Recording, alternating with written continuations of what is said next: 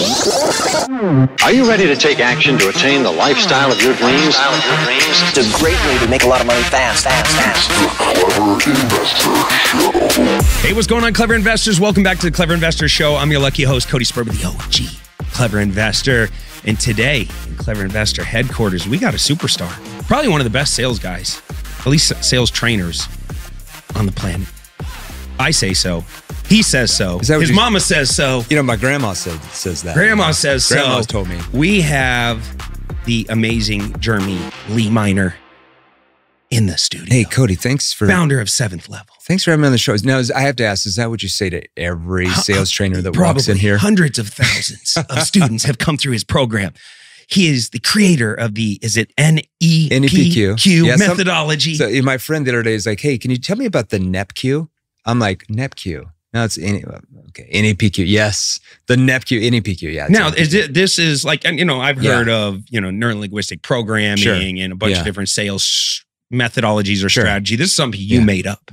Yeah, it is. So I went to college for behavioral science and human psychology, social dynamics, which is really the study of the brain and how the brain makes decisions. Why does it say yes instead of saying no? You know, so different things like that. A lot of boring science geeky stuff.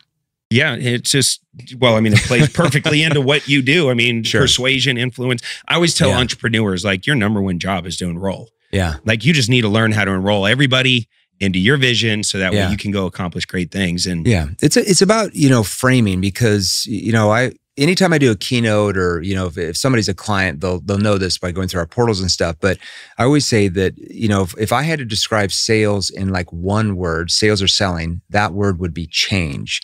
Because that is all you're doing. So it's about how good you are getting the prospect to view in their mind that by them changing their situation, okay, that means purchasing what you're offering, that by them doing that it's far less risky for them than them doing nothing at all, staying in the status quo, the problems stay the same and nothing ever changes. In reality, which is more risky, right? But it's how to reframe that person's mind to start viewing that, because human beings don't like change. So I always say selling is change, yet human beings don't like change, even though we say we do. And we don't like change because it's unfamiliar to us. We might like something, we might not like something, but we're more comfortable staying in the situation because it's more familiar to us compared to changing, right, our situation, because it's more unknown. It's like you've ever got a friend, it's like a friend, somebody you know, or a business associate, and they're always complaining about the relationship they're in, like all the time. Yep. And you're always like, why do they stay in the relationship even though they don't like it? It's because they're human and they're afraid of change. So it's about helping that prospect overcome the fear of change. And that's really all what selling is at the foundation of it. Well, let's talk about, you know, my audience is heavy investors, heavy real estate agents, mortgage professionals, people that are entrepreneurial in spirit. You know, the reason I'm really excited to have you on the show is I think the number one skill you can ever develop, more than the technical real estate stuff, is the sales, persuasion, and influence skill. That's valid. Yeah, because if you can't communicate, you're not going to really win many of those deals, are you? Yeah, and I was an enthusiastic kid. I was focused, and I was authentic, but I had no skills at all. And so my first 9 months in the business was brutal. You're kind of winging it. Yo, I was more than winging it. I was floundering all over the place, and I didn't do a single deal. It took me 14 months to do my first real estate transaction. Were you really excited when you called the distressed property owners? Like, hey, so excited to talk to you. So happy. So happy to talk to you. Yeah. Do you have 2 minutes we can talk? Yeah. No, actually, my first experience ever even trying to make a sale was a guy handed me a list of properties in foreclosure. Okay. And was like, this is how we get deals. This is like 2003. This is how we get deals. Yeah. And I remember, I'm like, wow, I got to like walk up to the door, knock on the door of somebody in foreclosure. Yeah. Try to talk to them, get my way in their house, and convince them that this kid who looks like he's 15 years old, that ignore the shitty Nissan pickup truck in the driveway that got me there. Yeah. That has real no money, credit card debt. I'm going to stop your foreclosure and save you from this problem and help you fix your credit and all this stuff. And my very first time ever walking up to the door, first off, it took me 20 minutes to even get out of my car. Yeah. I was scared to death. And then I went the whole way I'm walking up. You ever hold a piece of paper and you're scared? Yeah, it's because it's your brain has uncertainty with what you're doing, so your nervous system, you're I was losing it, and the paper's like floundering everywhere, and I'm like, oh my God, they're gonna notice this. Yeah. So now I'm getting more nervous. Yeah. And as I'm walking up to the door, I see the blinds open up like 2 inches, and this lady's eyes are just salesperson eating me alive, trying to sell me something. Yep. And right away, as soon as I got up to the door, she swings the door open before I even knocked and says, hey kid, come back with your dad when you can help me, and slam the door in my face. I never even got a word out of my mouth. Oh my God. I dropped my papers and I hightailed it back to my pickup truck, and I sat in there for like 20 minutes. I was like paralyzed. I was crying a little bit. What do you think caused that reaction from her in your mind? Because you're just walking up there and didn't say a word. People in foreclosure are bombarded. First off, you got to get to foreclosure.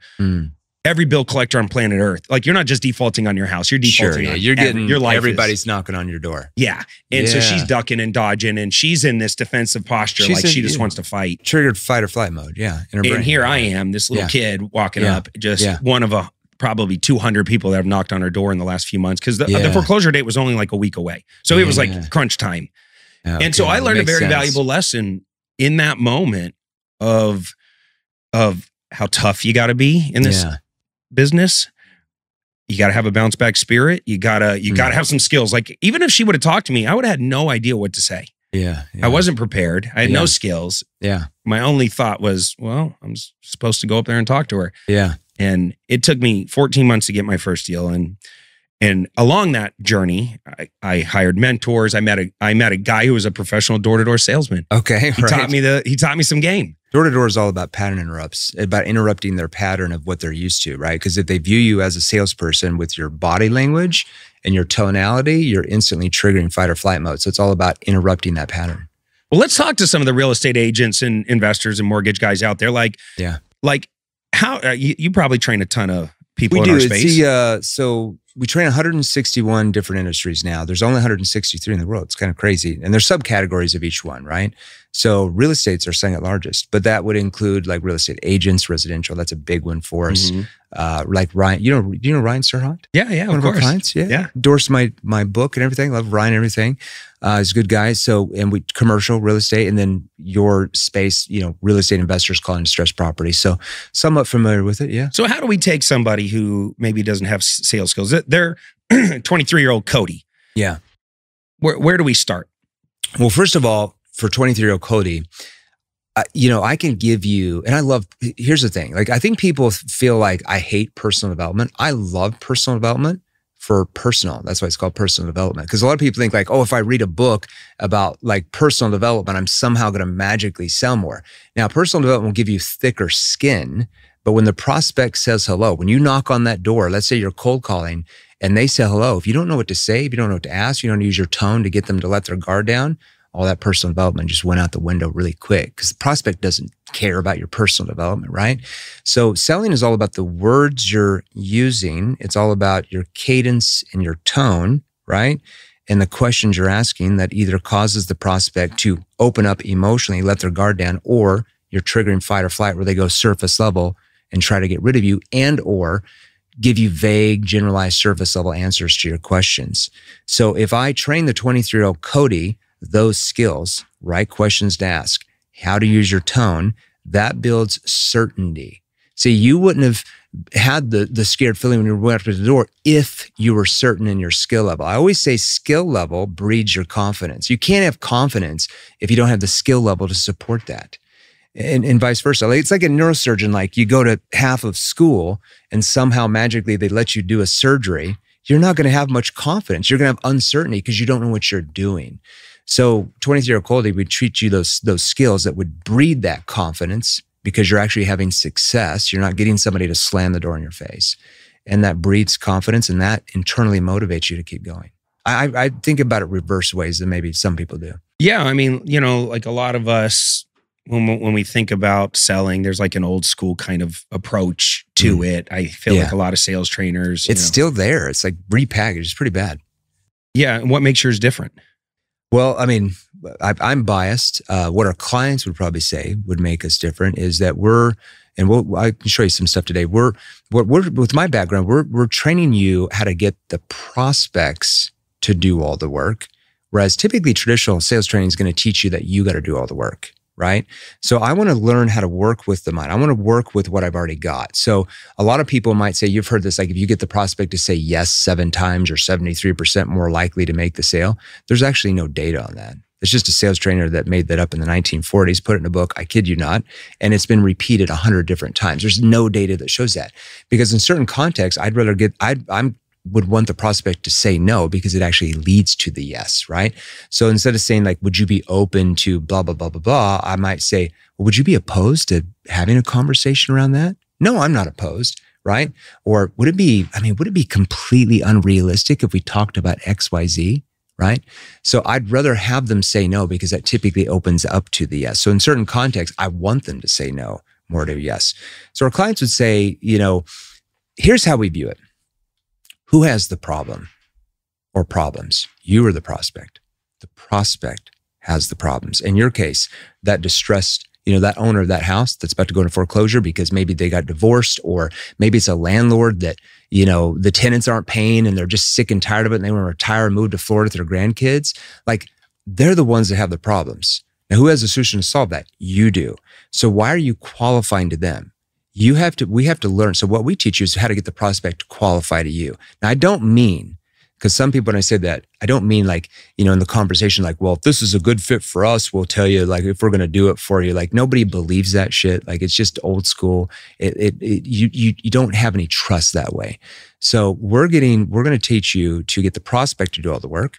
We're going to teach you how to get the prospect to sell themselves. We're going to teach you how to get the prospect to overcome their own concerns and how to get the prospect to pull you in. Typically, traditional sales training, not all, but most, is you got to do the work. You got to do all the convincing. You got to do all the chasing, all the selling. You got to overcome their own objections. And that burns out most people because you're going to play the numbers game. See, top 1% salespeople, like when I was in sales, and I made people would say a few dollars as a salesperson. I didn't view selling as a numbers game. I never understood why people said that. I think it was a feel goal like the sales manager told it to the new guys to make them feel better because they sucked at selling. So like, hey, it's a numbers game. But the problem is that when you have that mentality and you're teaching your reps it's a numbers game, they don't work on their skill level. So they just go through the numbers because they think that's what it is. I'm focused on the skill level because I want to focus on the quality of each conversation and tweaking that, where instead of, let's say if I'm cold calling for your industry, instead of talking to, let's say 100 people to book, 8 appointments, I'd rather talk to 100 people and book 60 or 70 appointments. Because once again, I'm not the one that has a problem. So I want to focus on the skills game. It's like I always say this. Do you watch the NBA? I'm going to the Suns game tonight. Okay, who's your favorite player? Yeah, probably Booker. Yeah, Booker. Okay, so imagine if Kevin Booker in high school was like, oh yeah, basketball is just a numbers game. Just shoot as many times as you can. Eventually you'll hit one. He wouldn't have made his high school basketball. You shoot as many threes as you can. You'll hit 1 out of 20. No big deal. He's focused on, he knows it's a skills game, right? So that's why he's practicing every day. He's focused on his wrist movements and how his elbows lined up with the basket. He's focused on his hips, his legs, his ankles, because he knows it's a skills game. And that's why he gets paid tens of millions of dollars a year, as he should. So in sales, if you start focusing on the skills game and learning the skills game, the numbers game, it's just a different way of viewing sales. So that's what's the framework like of because a lot of your stuff is just asking questions, and it almost seems like a motivational interviewing type approach where it's like, hey, I'm going to ask you all these questions and I'm going to work through like maybe a framework to get to a yes. It's a framework, but it's where the prospect doesn't feel like they're sales questions. Because that's a difference. Because if you come across like you're interrogating a prospect with like a series of like 30 questions, your prospects are going to be like, well, hey, enough of the questions. Just tell me your offer and I'll tell you if I'm interested. You're going to trigger that reaction because they feel like they're interrogated. So it's all about how you use your tone when you're asking the questions, where it sounds like it's a conversation between two people that have a lot of trust from each other. And that causes the prospect to let their guard down and emotionally open up. Whereas if I'm just asking surface level questions like a telemarketer, I'm going to get vague, generalized, surface level answers. And to human beings, by and logic or emotion, it's 100% emotion. Right? There's no decision that you can make as a human being, it's your brain, without your emotional side of your brain. Like here, let me give you an example. I feel like having a drink of water. I feel like answering this question for you. You feel like interviewing me today. Every decision you make starts with your emotional side of your brain. And so I think a lot of salespeople that just, they have a series of questions on the script, but I hate to tell you, your prospect doesn't play the same ball game as you. They're not scripted themselves. The script will never go the right way you think it's going to go with the prospect. So it's everything from when you ask a question, how are you asking? Like, what tone are you using for that type of question? So I'll give you an example for like a pattern interrupt. You want me to give an example for your industry? I even brought it. You want me to show you a pattern interrupt for your industry? Yeah, let's do it. You're like, oh my gosh. I even brought it here. I'm like, okay, I've got all these industries I'm training. So let me see this here. Oh, I brought this for you here. So what I used to do, and what we teach a lot of people in your industry, especially real estate agents and investors, and I used to do this, my second career was in B2B sales. I went from door to door, very successful at that in college, to B2B enterprise, where I'm selling like $1 million plus deals to Fortune 500, Fortune 1000, like CFOs, CEOs, different things. So it's a different ball game. But when I would cold call, I always had like some papers in my hand. And I don't know how it just happened one day where I was like shuffling papers and I started slowing down my tone. And I noticed that the other person seemed like they were more curious or engaged. I don't know how to describe it to you, right?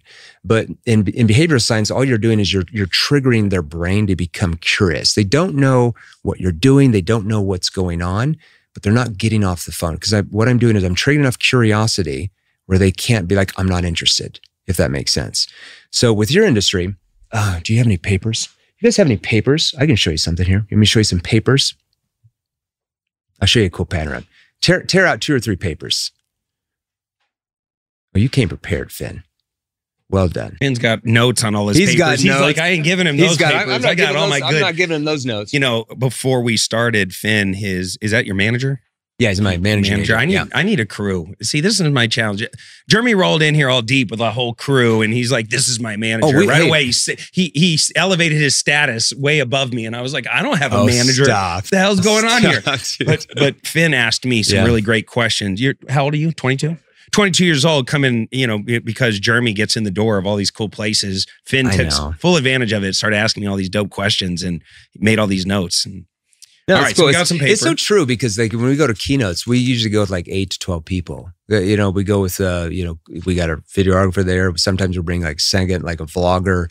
We'll roll in with like 4 or 5 account managers. People have questions about our training stuff. And then I've noticed that, because when I first started keynotes a couple of years ago, just be me and videographer, people didn't pay attention as much. Yeah. You roll in with like 7, 8, 10 people, like, whoa, who's that dude? Yeah. It's a little bit different. So there you go. You're welcome. Okay. So I started noticing when I would slow down and I would almost act confused. Jeremy's got a stack of papers. Yeah, I got a stack, a couple right papers here. So listening. Because here's where I started learning about pattern ups. Because my first job, I sold home security systems door to door when I was in college for a company called Pinnacle. Then went over to what's now called Vivint, Salt Lake City. They're massive. Yeah, Vivint Center right there where the Jazz play. And they would teach you in the beginning, like, you knock on the door, you're like, hi, my name is, I'm with XYZ company. And the reason why you're in your neighborhood was, and most of the time they're like, oh, not interested. Security, not interested. Right. And I was like, well, why is that? But I started to realize that they were getting, everybody was saying the same thing from all the home security companies. Everybody was saying thing, they were selling pest control door to door, lawn care services, anything that was sold door to door. Hi, my name is, I'm with XYZ company. Reason why I'm here. So they weren't even hearing what I was saying. It sounded all the same. So in their mind, I'm triggering them, their survival part of their brain to be like, oh, salesperson, how do I get rid of them? Like the alarm's going off with that lady, right? She saw you coming up there. Maybe you had something. She just triggered her. So she reacted that way, right? She didn't plan on doing that. Like, oh, when this kid comes up to me, she didn't wake up that morning thinking there was going to a kid come up. It's just a reaction in her brain. So I'm like, how do I interrupt that pattern? I started learning about pattern interrupts in school and stuff. Like they don't call it that, but it's what you'd call pattern interrupt. So then I started knocking on the doors and I would start angling my body off to the side, right? Where they had to come out a little bit. I wasn't so close. And I got this like clipboard, like a meter, just a clipboard. They couldn't tell what I was doing. I went and bought like a construction vest, like the orange ones, and a neon green one. I wore a tape measure here because you got to, measure where the alarm's going to go, right? And I wore these like white old man New Balance shoes. You know, the white old mans. I can't wait to get into those later. You know, I'm picturing the whole getup right now. Oh, the whole getup. I wore like a $10 Walmart watch, just basic as possible. Like when they came to the door, they didn't see me as a salesperson. They literally thought I was like a construction worker, meter reader. They didn't know what's going on. But I knew that I had this clipboard here and I was like writing on it like I'm doing a survey or something. And every time they would always come to the door. Nobody ever like, hello, who's this? They'd always come to the door. And I'm looking off to the side, or, you know, maybe if I sold solar, maybe I'd look up at the roof or whatever I was doing. And they'd come to the door. I'm like, yeah, are you guys the property owners here? Like with a confused tone. Yeah, are you guys the property owners here? And I always had a pin there. And they're like, yeah, we're the property owners. What's going on? They'd like lean out of the door. That's an example of pattern interrupt. So I'm interrupting their pattern where they don't even view me as a salesperson. Even if I said the same thing after, I've already triggered enough curiosity to get them to engage. So when I got into B2B sales, when I was cold calling companies, it was a different ballgame because I had to learn how to like navigate through the organization. And there wasn't just like, you know, the husband and wife making the decision. You have like maybe 7 other decision makers, and then you'd have maybe 4 or 5 other people that could influence the decision maker. So you had to learn how to navigate through everything. But what I started learning in cold calling is everybody cold called these companies all the time, selling what I was selling janitorial services, selling carpets, selling whatever all the time. And they all sounded the same. Hi, my name is, I'm with XYZ company. The reason why I'm calling you was, and they weren't hearing that. So I started doing like what the company would teach you how to do. I'm like, that doesn't work. I need to go back to the pattern interrupts. So it took me a while, but it make a lot of money. But here, you want a pattern interrupt for your space? Yeah, I would love Okay. one. Let's see if I can get the right tone here. Now it's all in your tone because I'm going to talk about this before I do this.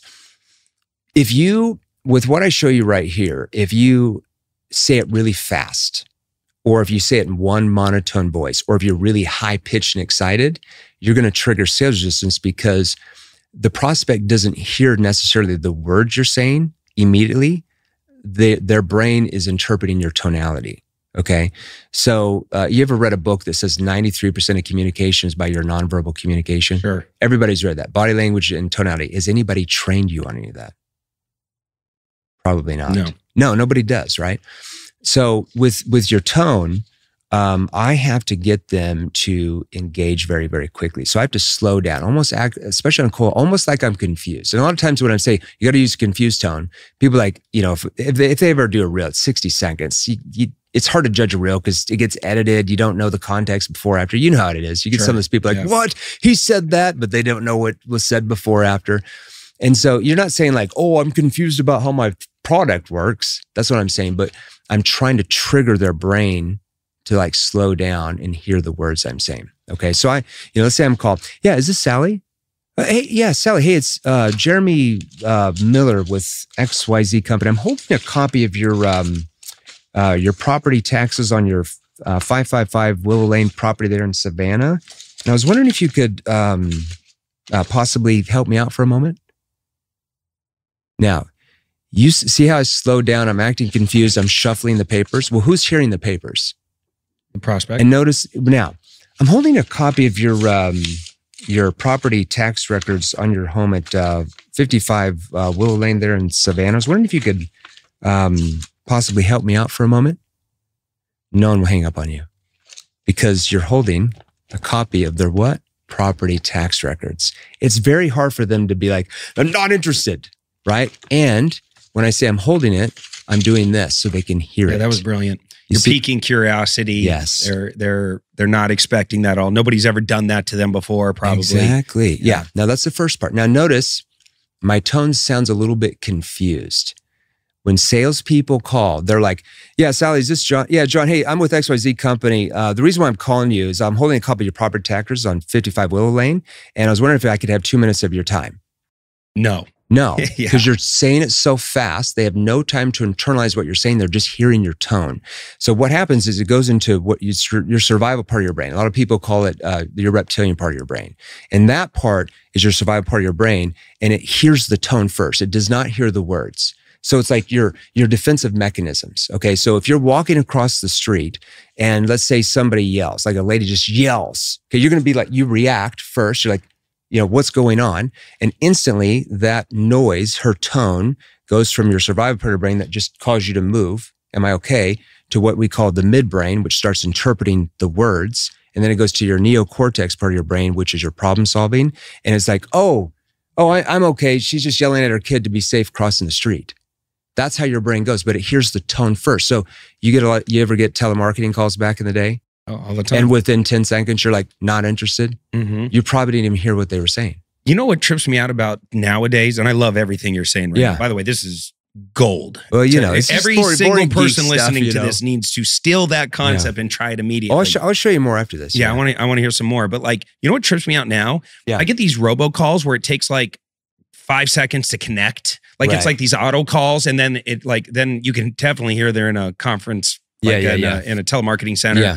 And I'm like, there is a -% chance that this ever works. I know. How do they ever get through to anybody unless you're just numbers game? Yeah. It's so even expensive. That, it's so expensive for it's mind-boggling to me how bad it is nowadays. Because there's no skills game.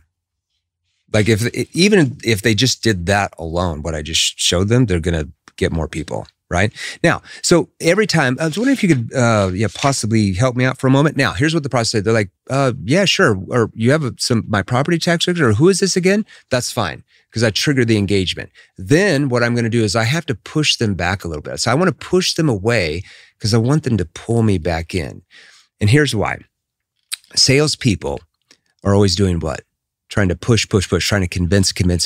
I'm trying to push them away so they view me as a higher status, that I don't necessarily care. Not that I don't care, but I don't need their business, if that makes sense, okay? Because salespeople don't do that. They need the business, they're need. They're always chasing, following around. So then I'm like, well, I'm not even sure if it makes sense for us to talk. I represent a group of buyers they're purchasing 5 or 6 different properties, in your 4-block area where your Willow Lane property is. And after looking, they had me go through your property taxes on the document. And after looking through it, they wanted me to call you to see if you would be if you'd be opposed to having a brief conversation on the property. Would you be opposed to talking about that? Now, notice the first thing I did, and this is, and I'm not even sure if it makes sense for us to talk. See, that's a technique to disarm them. I'm pushing them away. Well, and I'm not even sure if it would make sense for us to talk. Okay. It's a way to get them to let their guard down, push them away back, right? So when you do that, you'll notice that they're just more open because you don't necessarily need them. Well, I'm not even sure if it makes sense for us to talk. I represent a group of buyers. They're looking at 5 or 6 different properties in your area that they're wanting to develop. And after they had me look at your property tax records, they wanted me to reach out to see if you'd be opposed to having a brief conversation on the house. Would you be opposed to that? You know what they'll say? Most of the time, well, they'll say 1 or 2 things. About 7 out of 10 times, because we have this tracked with companies that we train that do this. They'll say, no, I'm not opposed. What do you have in mind? Now, why would I want them to say no on a cold call? What is their brain already wired to say? No. No, yeah. So I want them to say no. It's hard for them to say, yes, I'm opposed. It's very hard. But if I said, would you be open to that? It's easier for them to say no. I love this. You see the difference there? Oh, yeah. Would you be opposed to having a conversation? No, I'm not opposed. They'll be like, no, I'm not opposed. What do you have? Okay. Or they'll say, well, it just depends. I've had a few people calling me about, oh yeah. And Frank, with us, it all depend on the condition, and just so you know, John, we might not be able to help you. It's all, have a few questions around the condition of the home, maybe what you're looking to get out of it, just to see if we can do something good for you. Because at the end of the day, it might be better for you just to keep the property. Are you with me on that?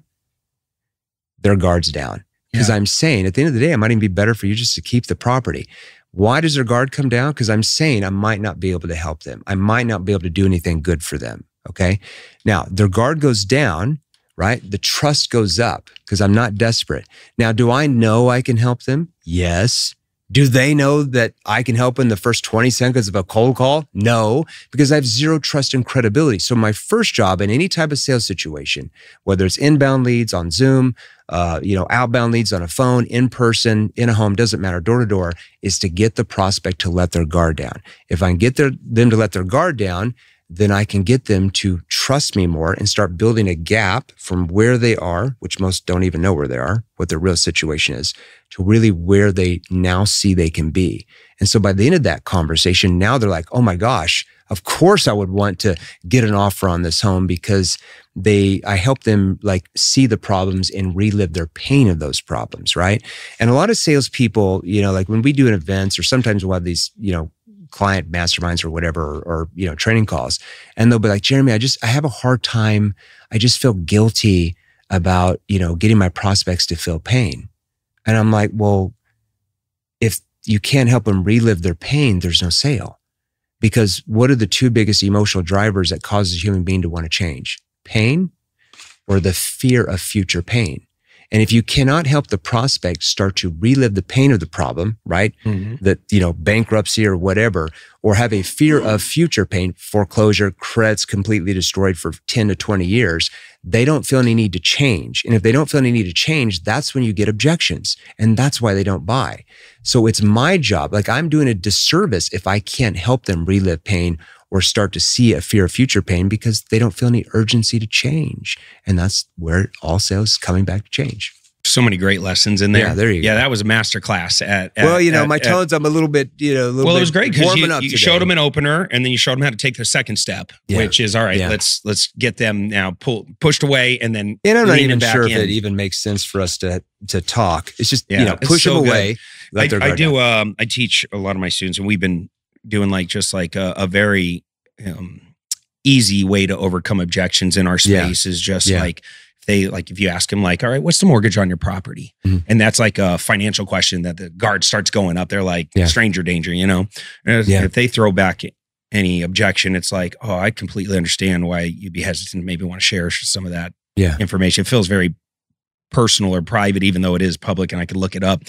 I'm sorry if I crossed any boundary. I know I'm about to hang up the phone with you and go talk to my business partner. They're going to ask me as soon as I get in the room. Yeah. And at the end of the day, my only goal here is to sharpen my pencil and give me the highest and best offer I possibly can. Isn't that what you want? Where do you ask the question at? What part of the conversation are you asking? This is more towards the middle.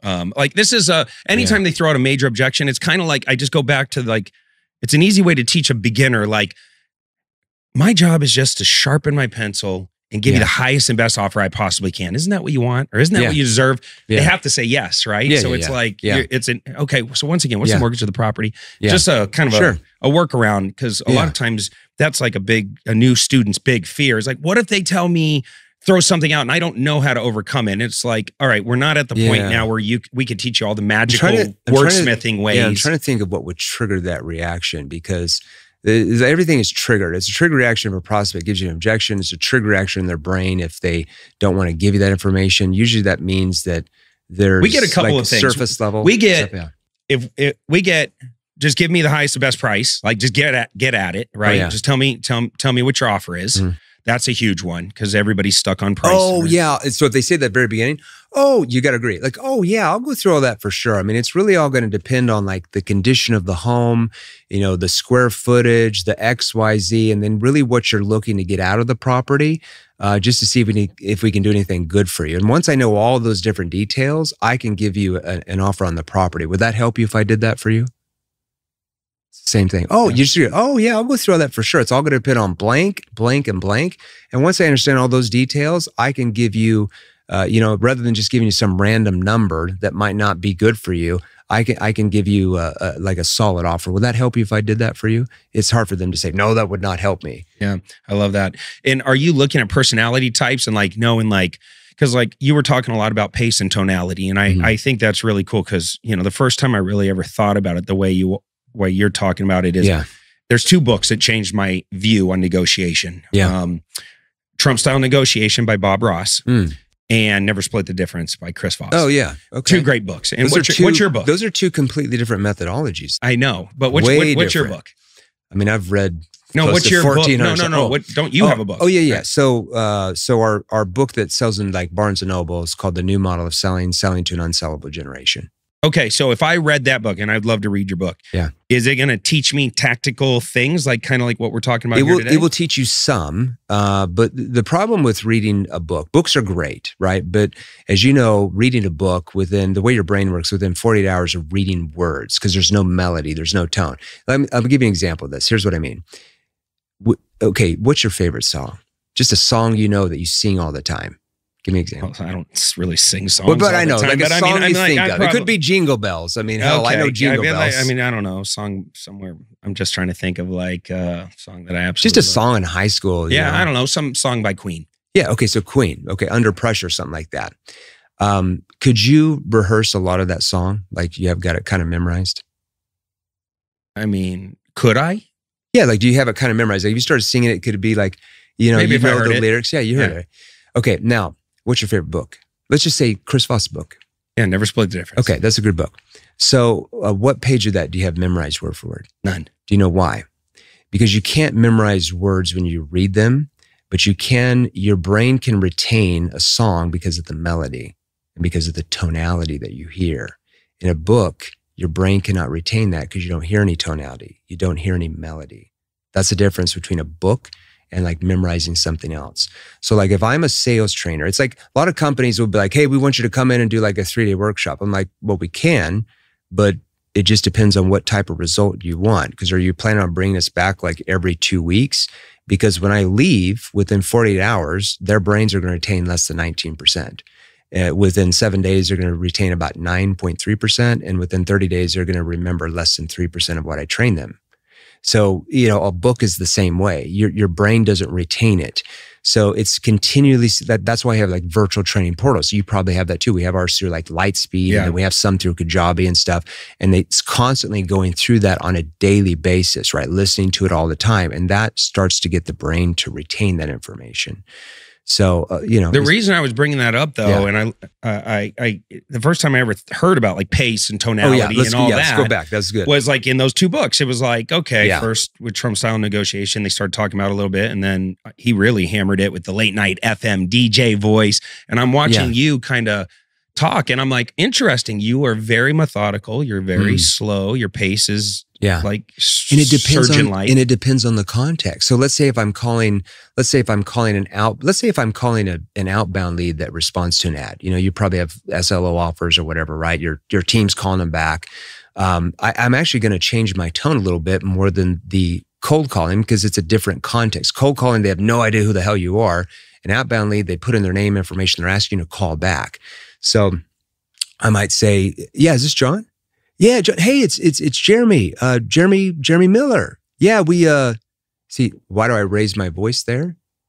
Yeah, is this John?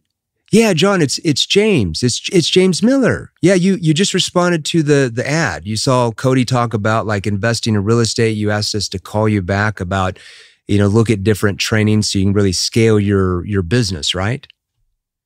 Now, why would I raise my voice? It's James. It's James Miller. What does that do to their brain? Yeah, that implies that they should already know who I am. Yep. It's just, but if I don't raise my tone in that context, this is James Miller with Cody's. You know, it's like salesperson. Yeah, it's James. It's James Miller. Yeah, you just you responded to Cody's ad. You bought the $27 book on XYZ. You asked us to call you back. See, I'm applying that they should already know me, so it builds instant trust. But I had to change my tone there. So now, are you paying? Yeah. Oh wait, well, I don't want to stop you on your roll. Keep going. Well, there's 5 types of tone. Like if you want to be like the master, like you want to be really good at sales. Okay, I'm not talking like just making multiple 6 figures if you're just a salesperson. But let's say they're an investor and they want to scale their business times 5, times 10. Like you said, the best communicators are going to do that, right? It's not necessarily getting the leads, because a lot of people like in any industry, like, oh, my leads suck, and then we train them and they're like, oh, it wasn't really the leads, it was me. I sucked. You know, the leads still have the problems, right? So there's 5 types of tones you really have to master. You've got the curious tone, you know, you've got, walk me through what the square footage of your home, what was your home look? It's a curious tone, right? You've got the confused tone. So let's say the prospect says, oh my gosh, yeah, the divorce is just really stressing me out. Stressing you out? See, that's a confused tone. So what happens, anytime a prospect gives you an emotion word like stress, tension, anxiety, frustration, I mean, do it with your kids. Just like, frustrated? You just repeat it back with a confused tone and watch them like dump their emotions, right? But I have to use that tone because I'm like, hold on, how do you mean by frustrated?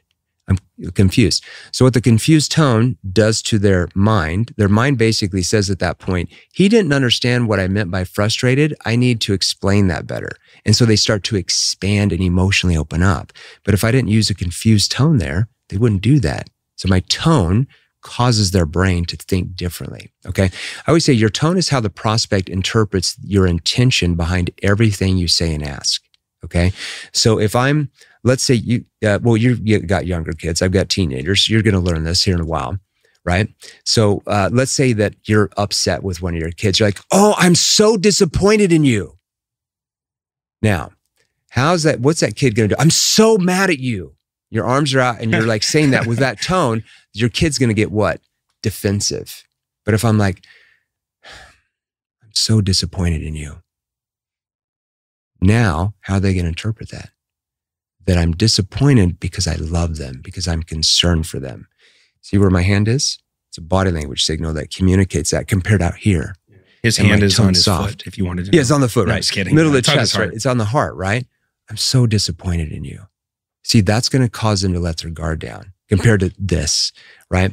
So then that's, the confused tone. Then you've got the challenging tone. But what happens if you don't do anything about this and you end up going into bankruptcy? That's a challenging tone. Now, I can't use a challenging tone in the first 2 minutes of a conversation because I don't have enough trust yet. They don't look at me that way. That's later on in the conversation with what we call consequence questions. And then you've got the concern tone, the tone that shows more empathy. What's really holding you back from moving forward? See, that's a concern tone. Now the prospect interprets it. I'm asking because I'm genuinely concerned about the consequences if they don't get rid of the property, right? And then I've got a playful tone. Ask me how I'm doing today. Jeremy, how you doing today? Just hanging out, being the boring guy. What about you?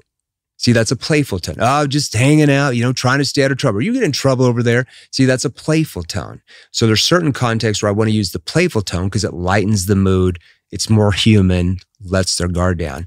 So I didn't learn tonality from sales trainers because nobody really teaches it. So I read the books, like 93%, and it always intrigued my mind. I was like, well, what do they mean? I was learning that in behavioral science, but nobody taught it. Like, well, what tone am I supposed to use for what questions? It didn't make any sense.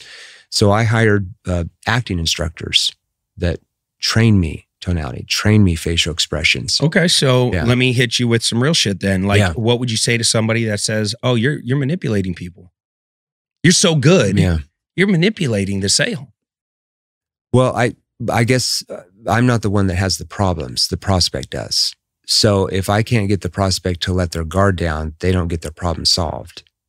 And to me, that's pretty bad for the prospect. I just view sales differently. I never viewed it as like just money grab. Like I'm just out to make money. I viewed it as like I'm solving this person or company's problem to get them where they want to be. And for me doing that, I get paid money for that. It's just a different way of thinking. Like I said, if I can't help the prospect open up emotionally and relive their pain of the problem, they don't feel any need to change. And if they don't feel any need to change, there's no sale. And when there's no sale, their problems are what? They stay the same and they never get what they want. So I guess in all reality, like if I can't learn the skills to do that, I'm doing the prospect a disservice, and that's on me, not the prospect. It's not their fault. It's my fault. That was a great answer. Just have a different way to do selling. That was the perfect answer. I mean, I believe, I've sold a little over $100 million in direct response, and I believe in what we do so much that it's my obligation. Think of all the families you saved their credit. I'm enrolling you.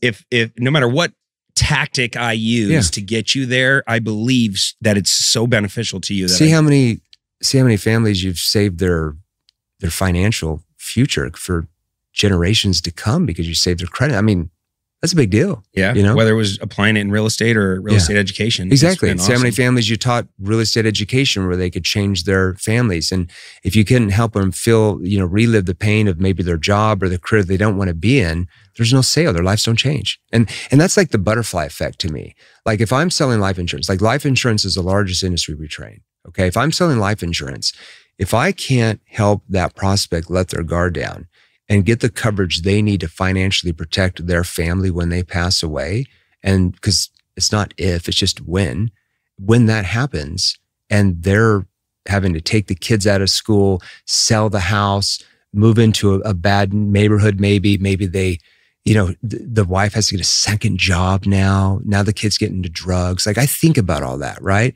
How that impacts them. It's like a butterfly effect. And it all comes back to the salesperson not knowing how to communicate.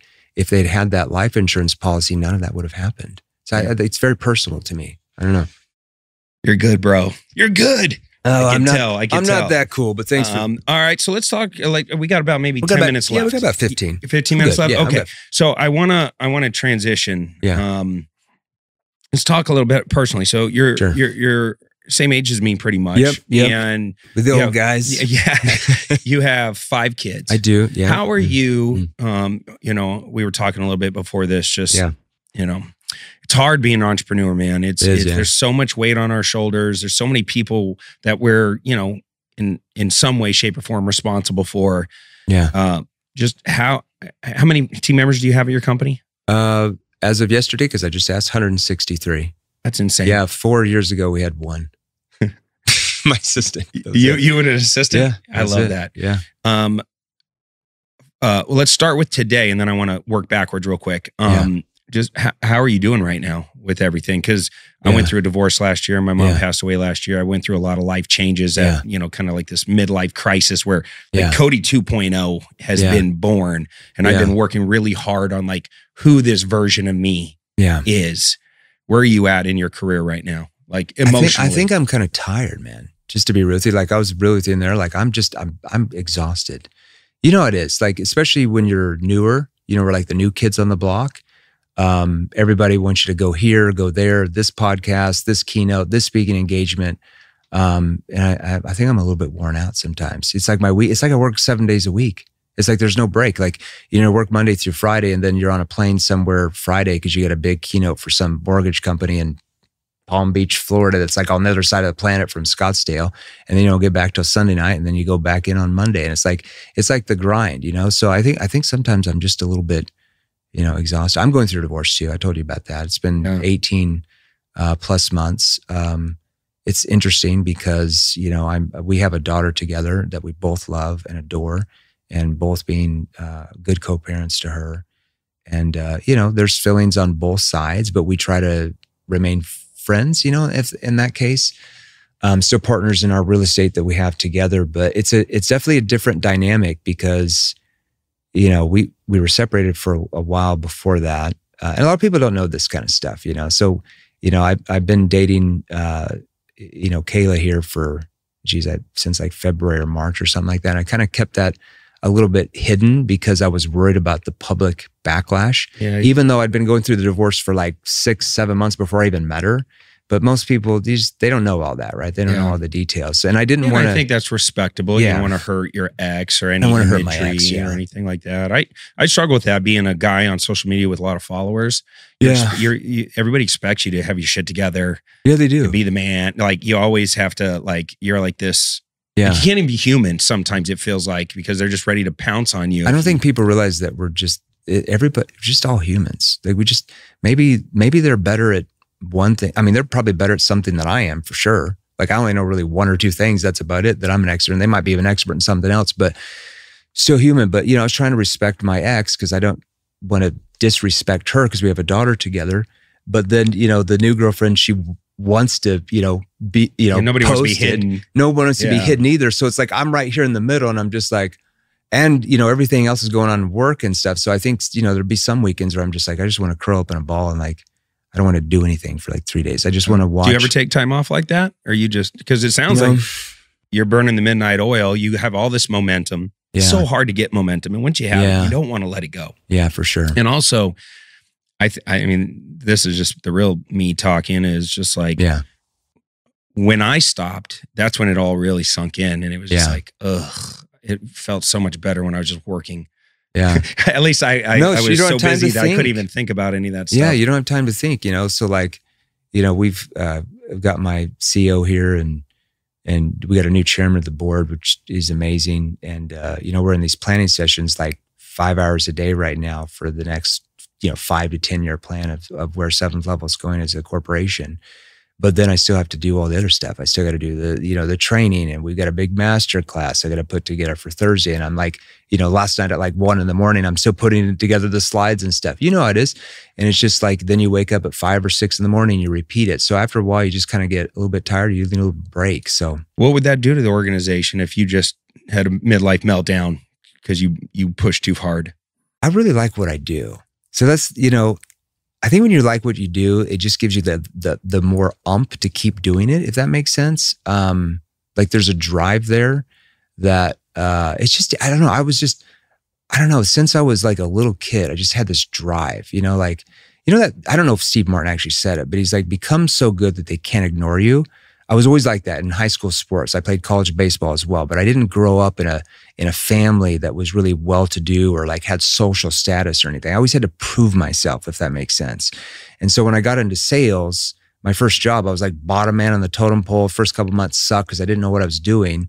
And then within a year, I was the number one person. Now they have to pay attention. So I've always viewed that with anything I've ever done is like, you just do your own thing. Just shut up. You don't talk about other people. You do your own thing. You show your worth, and eventually people, they just can't ignore you. But sometimes you just got to ignore that, and like sit down and, on a Friday night and watch Ancient Aliens and just not think about it. Do shit. That's what I like to do. I'm like, I just want to watch Ancient Aliens and do nothing, Well, with Seventh Level, are you guys going to become like a Dale Carnegie type of company where you just are massive trainers in a bunch of different spaces? Are you going to stay in the sales niche? Well, we're still making our way. Give me some insight of how you and your corporate team are sitting around doing these planning meetings. I'll give you as much as I can, right? So, we're trained 161 industries now. There's only 163. So we're pretty much in every What are the other two? Salt mining is one that we don't know. You're not big on salt mining training? Well, we just don't know that we have clients. So the data doesn't show we have any clients. We're very massive we have a whole data tracking team. So we track all this stuff. I don't. I'm not smart enough, but you might, because you're a finance major, maybe the data. But salt mining was one of them. I can't remember the other one, but we don't know that we have clients in that space. Maybe they bought something small, like a $10 book at Barnes & Noble or whatever, but not clients in that sense. Interesting. But what we've done is, I knew the first 5 years of Seventh Level, we would be known just as a sales training organization, but I knew during that 5-year tenure that we would be able to, expand our reach with salespeople. Because right now we have almost a little bit over 1 million salespeople just on our email list from the last 4 years. We've got a couple million social media followers, which we're now starting to put more money into, like YouTube. We just never did any of that before. So now we're starting to put money into to grow that. So in about a year, we're going to open up a staffing and recruiting arm of Seventh Level. So we're bringing other partners in from other recruiting and staffing firms. I'm not talking about like a placement company where you charge a salesperson to get a job with somebody else. You got to have FTC issues with that. But we, recruiting companies, some of the largest ones make, they typically do 7 to 12 billion a year in revenue. This is big business, staffing firms. And so we're coming into this staffing industry. We'll always be a sales training company because we have to feed the beast. We get like 60,000 new leads in our ecosystem a month. And it just grows every month. It just goes up another 5 or 10,000 every month. So we got to feed that beast. And I started, noticing even several years ago, people are always posting in our Facebook groups or email, I'm looking for a different sales job. I'm looking for a different opportunity. And then companies always come to us. Hey, we need 30 salespeople in our, to sell medical device for us in Northeast, Boston or whatever, just random stuff.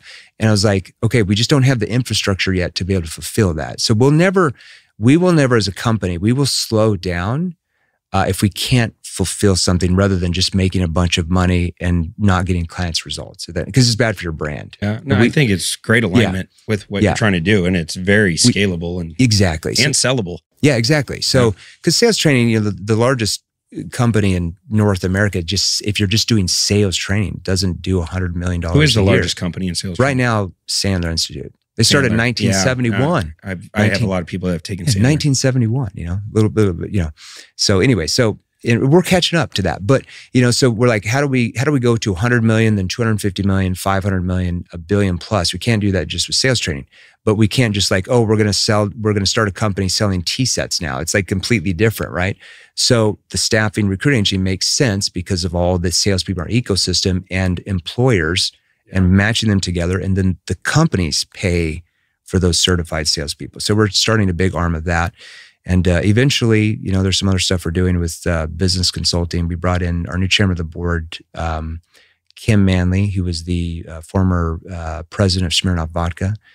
So we're bringing in some like A players that actually have done the thing we want to do. Because I don't know what to do. Like I'm a sales trainer, right? A professional salesperson. And we're going to have a different arm as well, more of the like McKinsey model, Bain Capital models, business consulting, and other areas as well. So cool. It'll take a while. It'll take a while. That's big. That's big, big business. All right. So let's end strong. Let's drive it home. I give you $100. Yeah. I give Jordan Belfort $100. Give Grant Cardone $100, and I give Andy Elliott tight shorts and $100.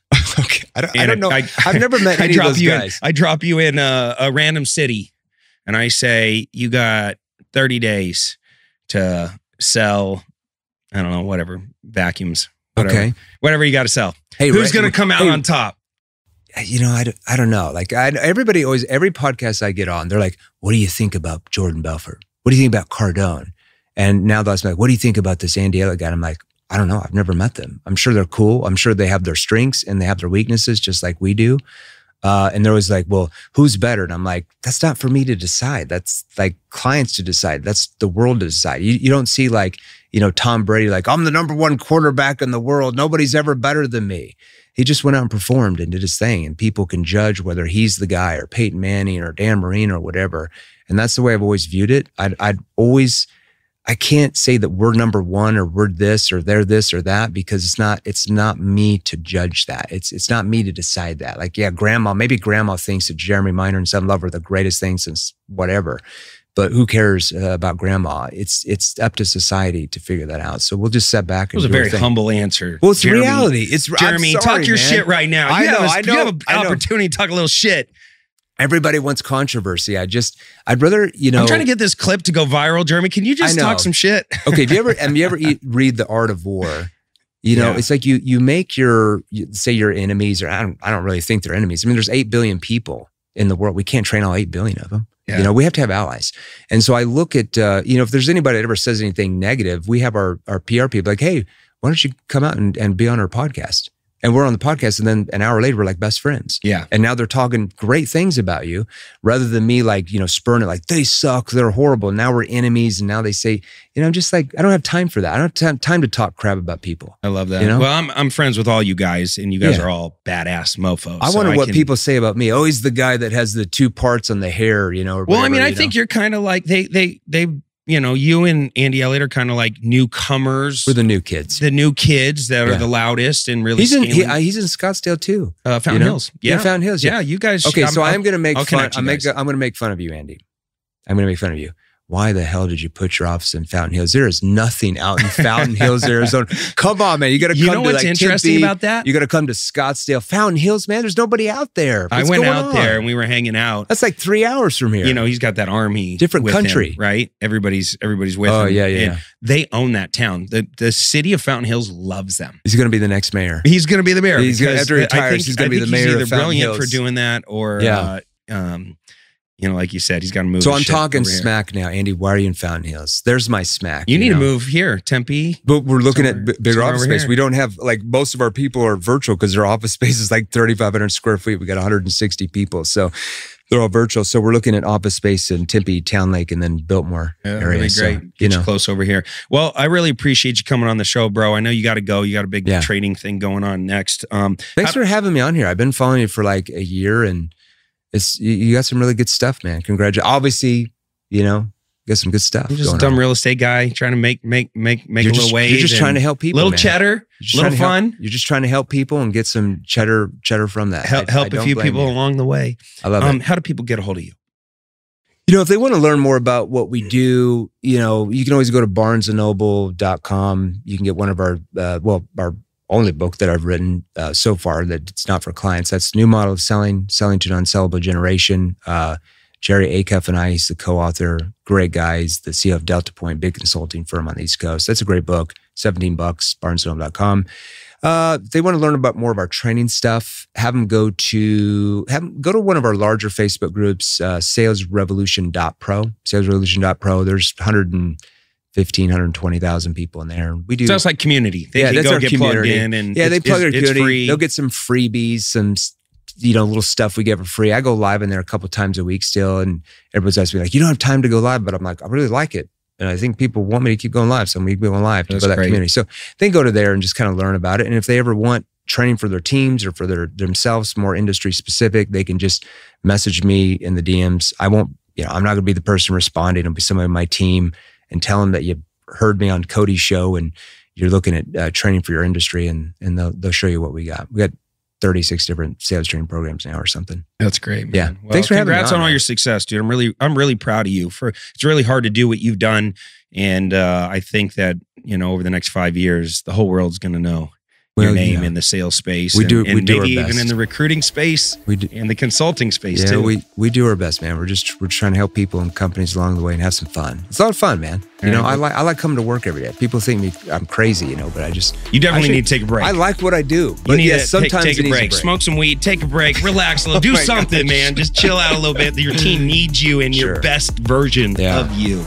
I hear you. But thanks for being on the show. If you guys got some value from this, please share the show with somebody who maybe is just getting into sales. They need some of these tips and tricks. He really, not all our guests break down tactical things you can actually implement immediately. And Jeremy did that for you. So share this show with somebody who needs it.